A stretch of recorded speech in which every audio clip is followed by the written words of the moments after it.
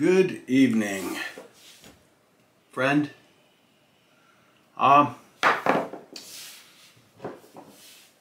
to put a little word out for God's word here, and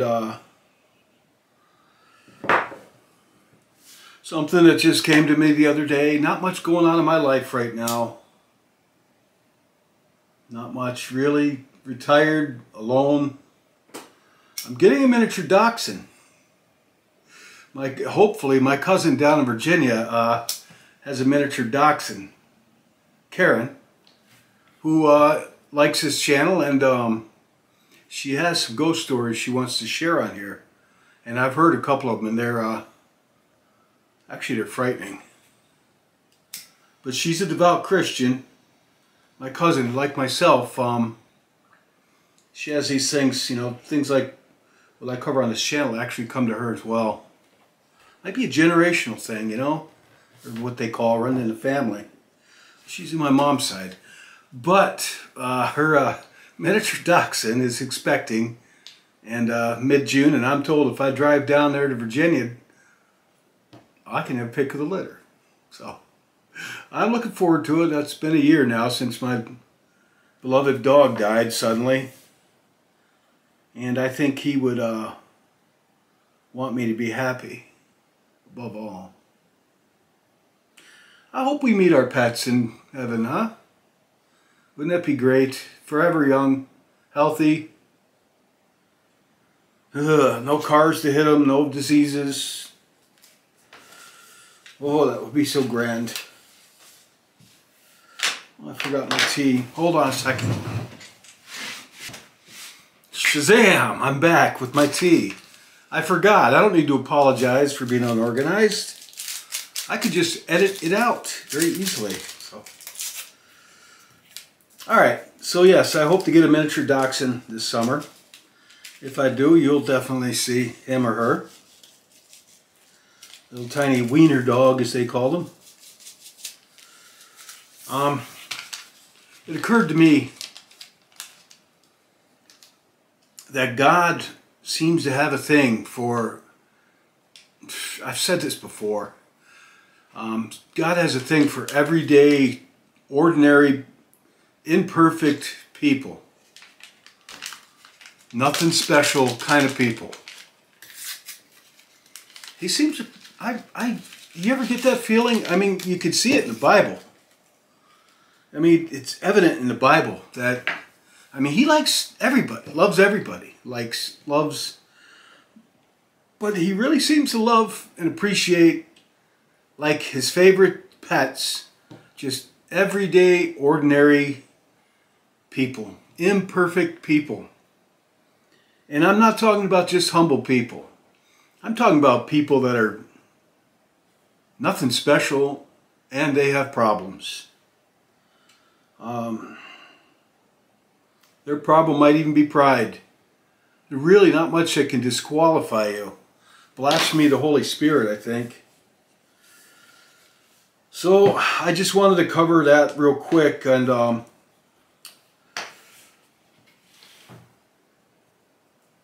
got some things I want to read on this giant tablet I have that I thank God for. It's been really handy. I'll show you what I'm reading on. Look at this thing. Yeah, it's a Note 23, or I'm sorry, Galaxy Note S9.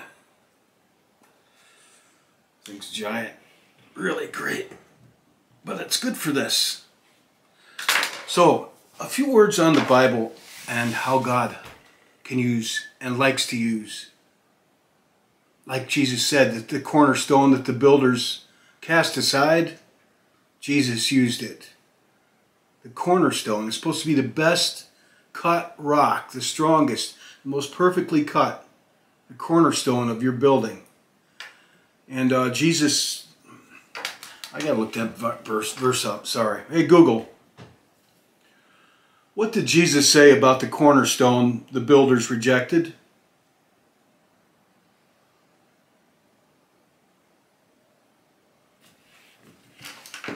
Excuse me. He doesn't speak to me anymore. I haven't been able to get it going.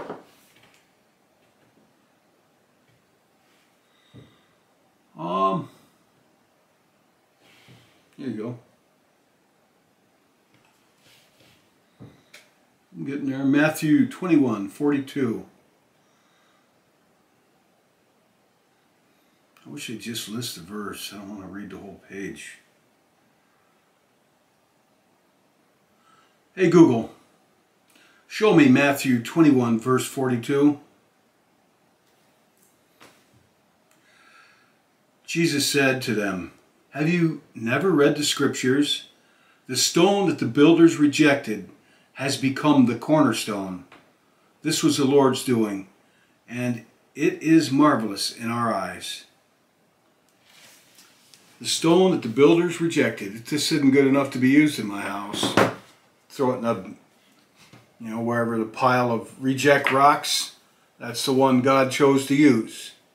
The cornerstone the builders rejected. So, going on to the Bible.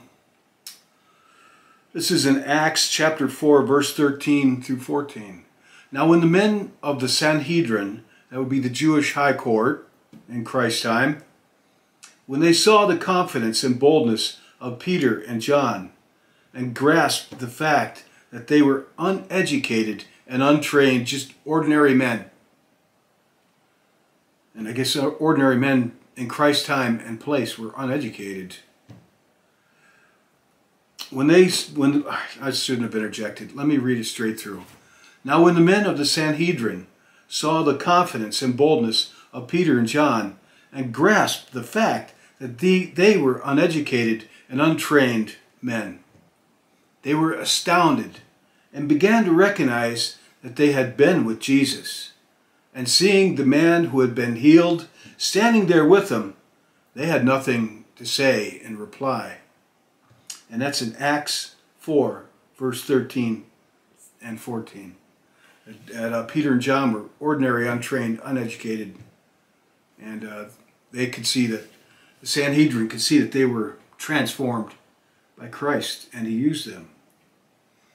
Now, I'm not going to read these scriptures, but here's some cases of ordinary, imperfect people that God chose to use.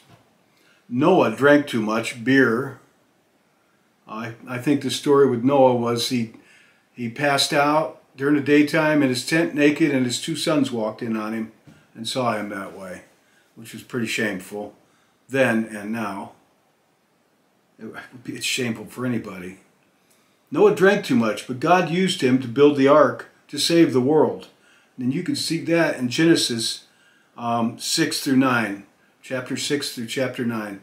You can read about Noah and a couple cases where he liked to drink his beer quite a lot, apparently. Then you've got Abraham and Sarah. I can almost relate to Noah. I don't think I've ever drank that much, but yeah, I like my beer. And I'm not bragging about it either. It's nothing to brag about.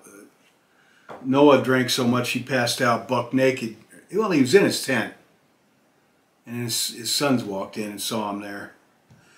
Now, Abraham and Sarah, I can kind of relate to them, and that they were old, washed up. I mean, elderly, really.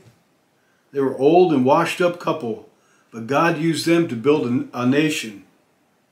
Gave them a child, a miracle. And they were really kind of, you could read about them in Genesis chapter 11 through 25, and I kind of got a kick out of their reaction when I think they responded to the angel, about we're too old to have kids. They were old and washed up, and God chose them to build a nation. Then there's Joseph. You also read in Genesis also. A lot of ordinary people in Genesis. A lot of ordinary people all through the Bible. Joseph was an entitled teen, son of some rich people, entitled. He went through God's classroom. He was an entitled teen who went through God's classroom and training to save both Egypt and Israel. So he was entitled, rich kid. And God used him to save Egypt and Israel. Then there's Moses. Moses was a stutterer. I didn't know that. He stuttered. Did a little research before I did this. I like to use God's by the Bible first. And but he became God's spokesman and leader, though he was not apparently he had a speech impediment, stuttering. And you can read about that in Exodus chapter 3 and 4.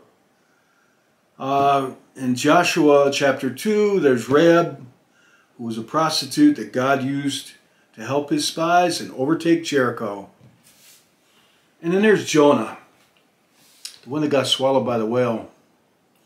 He was an escapist, and actually a very bitter, kind of ate-up person, too, I got when reading that book. But God used him. He brought him back to save Nineveh. And Jonah hated the people of Nineveh. And God told him, they're my people. God, as I recall, correct me if I'm wrong, but Jonah wanted God to destroy the people of Nineveh. He hated them. And God said, they're my people to do whatever I want with. You don't know what my plans are with them. Sure, there are some wicked people among them, but I have plans for them, maybe. God used Jonah to save Nineveh. Then there's Esther in the book of Esther, chapter 1 through 8. She was the adopted orphan who became the queen to save Israel. That would be Esther, an adopted orphan.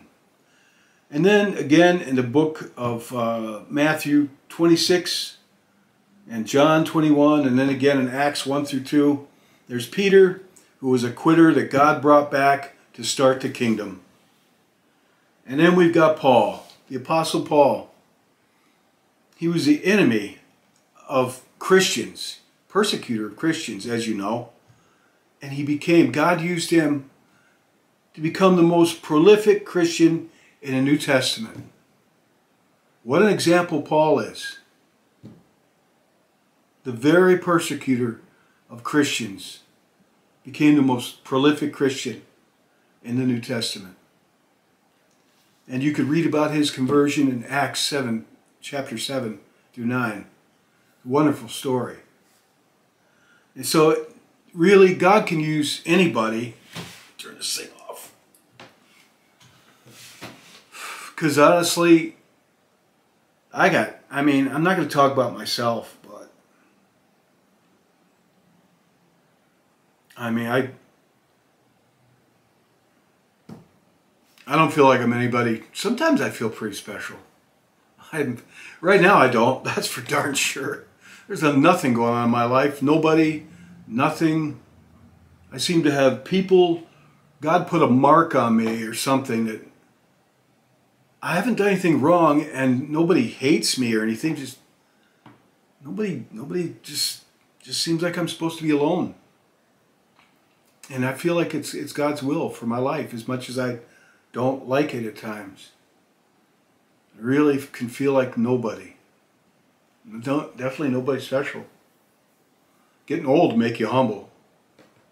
You know, when I was younger, I was pretty charged up, very outgoing, kind of energetic, on top of it kind of guy. Athletic as well, I might add.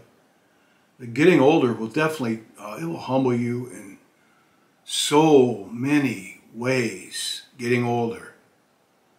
Not only will you lose your own physical self that you know, if you had it going on when you were younger and stuff, that's gone, and the people you loved and the life you had before, they're gone. It's gone. It ain't coming back either. Not in this world. It might. I mean, look at God used Abraham and Esther. You never know what God's plans are for you. But, you know, you start losing people you love, and I'm going to do a talk about a stone heart. A stone heart. That's another talk. I don't think I'm going to put any more. I'm going to put one more of my chapter 5 of my Moonlight on Open Graves on here. There's no nudity on this one, but it's kind of a very gothic horror. It really kind of explores the antagonist in the book. Moonlight on Open Graves. I think I'm going to take it off this channel because it is. I wrote this before I even started the YouTube channel. I wrote this book and finished it, a few years back. But most of it I wrote before I even started this. I think the first 20 chapters was before I even had a YouTube channel. And I was trying to write a book. I had no idea what I was going to write about, honestly. I got the whole idea. Somebody's dog died, and then my brother said, "The poor dog." He said, "I guess it's time for you to go on to your next life." I looked over at him, and I it just kind of stuck with me, you know. So I decided to start a book on that and see where it goes. But actually, Moonlight on Open Graves is about epic battle between good and evil. And Christianity and salvation is in this book. It does redeem itself. But I do get pretty graphic, and there's profanity, there's sex scenes, a few. Some of it you might think is just stupid. And then there's scenes of ghosts and nightmares that were my own nightmares for years in my 20s. Which is kind of cool to revisit those. Thank God I haven't had those nightmares in decades. But I used to have these same ones, and they were pretty something else. They're in there. But it's about good and evil, the battle between good and evil on the spiritual level and the psychological level. Because both the protagonist and the antagonist have PTSD issues, namely from their war experiences and some other things. So there's a lot going on there, and some of the chapters are light. The first few chapters, like chapter 5 that I just finished, there's nothing light about that at all. There's no nudity in it. Just some dark, a man, some of the things he did in his past that haunt him, and his nightmares and possibly demons that he has to face. So I'm going to put chapter 5 out there, and I'm thinking this book has no place on this channel. What I'm going to do is start my own YouTube channel just for this book, and for those of you interested, I will let you know how to find that. Let me know your thoughts on that, unless you think it's all right for me to put that stuff on this channel, because there's still some more chapters with sex scenes and some violence. Not all of it's bad. Most of it isn't. And it is redeeming. And Jesus Christ comes out in this, the power of Christ. But evil in all its forms do too. So God uses ordinary people. He seems to like, it occurred to me the other day, he seems to like ordinary people. I think pride, I think you can use a proud person too. Just, if you're feeling down and out and nothing special, maybe to the world you are nothing special. Maybe you're in a nursing home or just kind of dumpy and out of it. Whatever. Or maybe you got it all going on, you just don't feel like anybody special. There's so many different reasons, like nobody wants you anymore. I'm sorry, I'm going down the wrong path. But look around you in your life and tell me, and also in the Bible. And you've got to admit, doesn't it seem like God has a special place in his heart of hearts for ordinary, everyday, ordinary people, imperfect people? And again, I'm not just talking about people that are very humble and they know it, you know. I'm talking about people that don't care. Everyday, ordinary people, miserable maybe, imperfect, and that's just the way it is. You know. All right, that's all I wanted to say. I wanted to put something out there for God after posting these 5 chapters of this book, which are just kind of a lot of sin and darkness in them. But honestly, it gets lightness. The book really is an epic. I wrote this over a period of a decade or better. It's really about the battle between good and evil on the spiritual level and a psychological level. But there are some pretty dark things in it, and some of it's pretty stupid, so let me know what you think. And let me know what you think. If you have any thoughts about God liking everyday, ordinary people. You know what I mean? There's a song, Everyday People. I forgot what song it is, but this isn't a revelation. Everyday kind of people seem to be God's favorites. I don't know if he has favorites. I think maybe people that are lofty, or maybe very far down, but people that are very lofty, maybe they're just not as accessible to God because they're so busy with their life, and their image comes so much before God. I bet that's what it is. And everyday ordinary people who know they're not, I'm nothing special. And you're not, really. You are only special because Christ made us special through the cross. So, everyday ordinary people. Maybe they seem like God uses them more because they're more open, susceptible for God. Because they're not preoccupied with themselves so much. We're all preoccupied with ourselves. I don't know.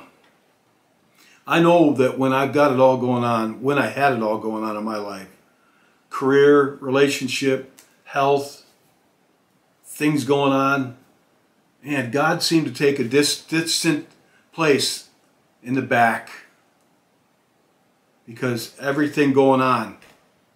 You know, I'm in shape, I'm the man, I'm in charge of some people. Maybe I'm at the top of my career, my relationship's going on, you know, and all that really comes first. But everyday ordinary people, downcast people, those are the ones God seems to be able to reach. Maybe it's not that they're his favorites, they're just more accessible. Like you know, so I'll leave it there. I'll let you think about that. Let me know what you think. And if my book offends anybody or even shocks me, I was trying to be scary in it. You know, I wasn't trying to write this for a children's book. Also, I keep changing. I want to do a talk on AI because I use AI art because it's just so convenient, and some of it's good in a bad way and a good way, but there's something a little off about it too. And I don't know that I like it, honestly. I'm going to talk about that. Get your input. Hear your input. So why does it seem like God loves ordinary people? Or does it seem that way? Ordinary, everyday people and the downcast and the lowly. You know anybody lowly? I do. I do. And not just myself. I know some other people too. They've just been down so long. We wait upon the Lord. All right. Tim Blab, over. Let me know what you think. Thank you.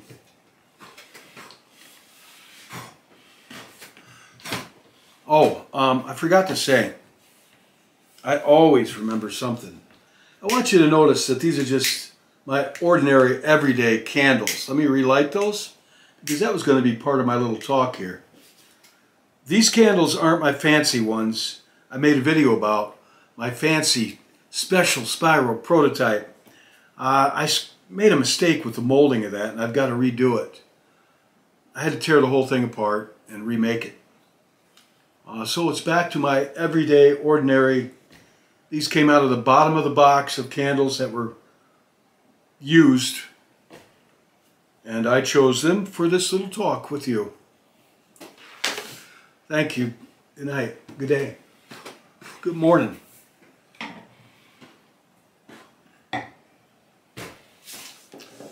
Thank you very much, each of you.